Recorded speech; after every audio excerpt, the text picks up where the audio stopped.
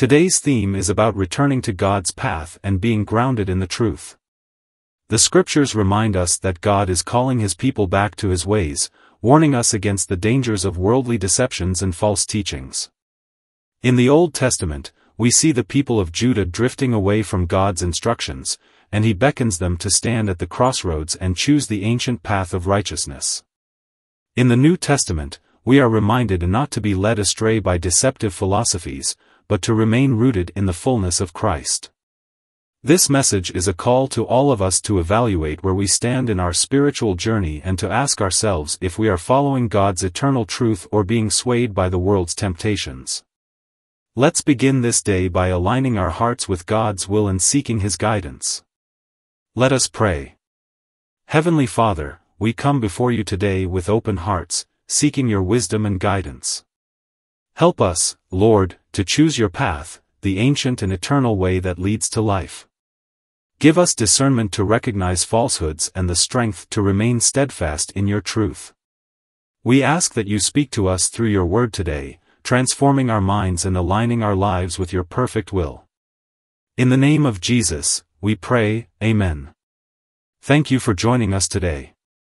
It is a blessing to come together and meditate on the living Word of God. Today's readings bring us powerful insights into the consequences of drifting away from God's path and the importance of staying rooted in Christ. Let us start with Jeremiah chapter 6 verse 16 to chapter 8 verse 7. Here, God is speaking to the people of Judah, calling them back to his ancient paths of righteousness. In Jeremiah chapter 6 verse 16, the Lord says, "Stand at the crossroads and look, ask for the ancient paths, ask where the good way is, and walk in it, and you will find rest for your souls." But you said, "We will not walk in it." This verse captures the heart of the message. God is offering rest and peace, but the people are stubbornly rejecting his ways. In chapter 7, God continues to warn the people through Jeremiah, urging them to amend their ways and actions. He pleads with them not to trust in deceptive words but to genuinely repent. In Jeremiah chapter 7 verse 5 to verse 7, he says, "If you really change your ways and your actions and deal with each other justly, if you do not oppress the foreigner, the fatherless or the widow and do not shed innocent blood in this place, and if you do not follow other gods to your own harm, then I will let you live in this place, in the land I gave your ancestors forever and ever." The people of Judah were trusting in their religious rituals, thinking that just by going to the temple they would be safe. But God was not interested in their outward acts, he wanted their hearts to change. In Jeremiah chapter 7 verse 23, he says, "Obey me, and I will be your God, and you will be my people. Walk in obedience to all I command you, that it may go well with you." Yet, despite God's constant warnings, they refused to listen. In chapter 8, we see the extent of their rebellion. Jeremiah laments over the people's refusal to return to God, even when disaster was looming. In Jeremiah chapter 8 verse 6, the Lord says, "I have listened attentively, but they do not say what is right. None of them repent of their wickedness, saying, 'What have I done?' Each pursues their own course like a horse charging into battle." This shows us the blindness of the human heart when it turns away from God. The people were so entrenched in their sin that they did not even recognize their need for repentance. Now, let us move to Colossians Chapter 2 verse 8 to verse 23. The Apostle Paul warns the believers in Colossae about the dangers of being led astray by false teachings and human traditions. He begins by urging them in verse 8, "See to it that no one takes you captive through hollow and deceptive philosophy, which depends on human tradition and the elemental spiritual forces of this world rather than on Christ." Paul's concern was that the church was being influenced by teachings that diminished the sufficiency of Christ. He reminds them that in Christ, they have been given fullness. In Colossians Chapter 2 verse 9 and verse 10, Paul says, "For in Christ all the fullness of the deity lives in bodily form, and in Christ you have been brought to fullness." He is the head over every power and authority. Paul explains that through Christ's death and resurrection, believers are set free from the legalistic demands of the law. In Colossians chapter 2 verse 14, he writes, "He forgave us all our sins, having cancelled the charge of our legal indebtedness, which stood against us and condemned us, he has taken it away, nailing it to the cross. Paul goes on to warn against returning to a life of rules and regulations that are based on human commands. He encourages the believers to hold fast to the freedom they have in Christ, not to be burdened again by rituals that have no power to bring true transformation.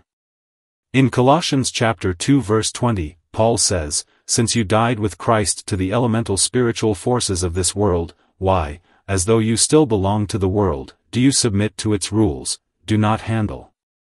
Do not taste. Do not touch." He is emphasizing that true spiritual life is not found in outward rules but in an inward relationship with Christ. This passage teaches us that we must be vigilant against anything that tries to take us away from the centrality of Christ in our lives. Next, we turn to Psalm chapter 78 verse 1 to verse 31. This psalm recounts the history of Israel's rebellion and God's faithfulness. It begins with a call to listen to God's teachings and to pass them on to the next generation. In verse 4, it says, "We will not hide them from their descendants. We will tell the next generation the praiseworthy deeds of the Lord, His power, and the wonders He has done."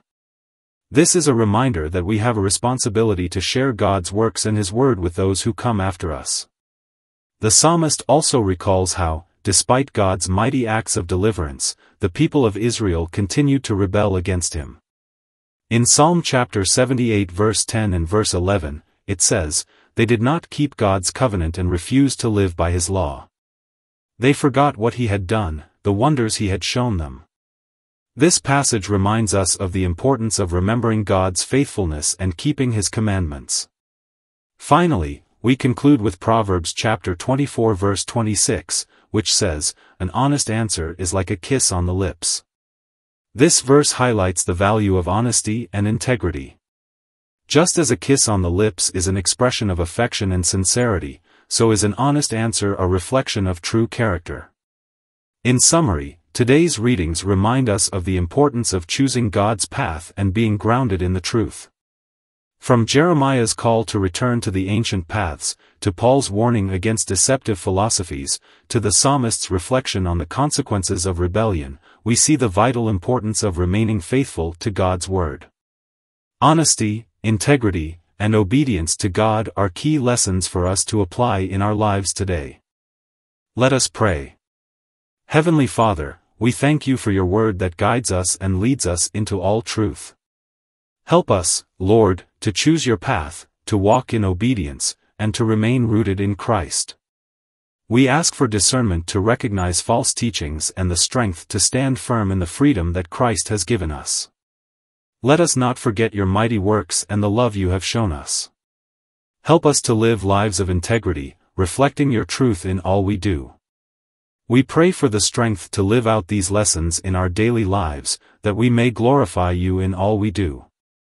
In the name of Jesus, we pray with thanksgiving, Amen and Amen. Thank You for being with us today.